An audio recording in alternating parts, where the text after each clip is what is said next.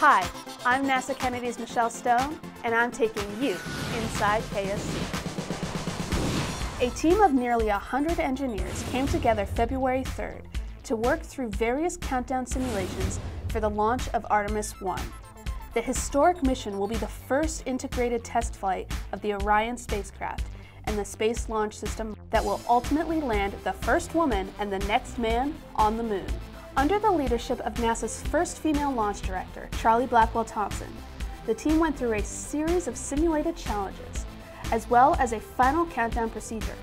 These important tests were conducted inside the Launch Control Center's Firing Room 1 at Kennedy Space Center in Florida. There are a total of 10 planned simulations for the terminal count, involving teams from Orion, Space Launch System, and Exploration Ground Systems, working together in a launch configuration. During these exercises, different issues are introduced to familiarize the team with launch day operations. This allows them to practice how they will tackle those issues in real time. Gateway Logistics Element Manager Mark Wiese was the keynote speaker at the AirCargo 2020 conference in Nashville, Tennessee on January 27th.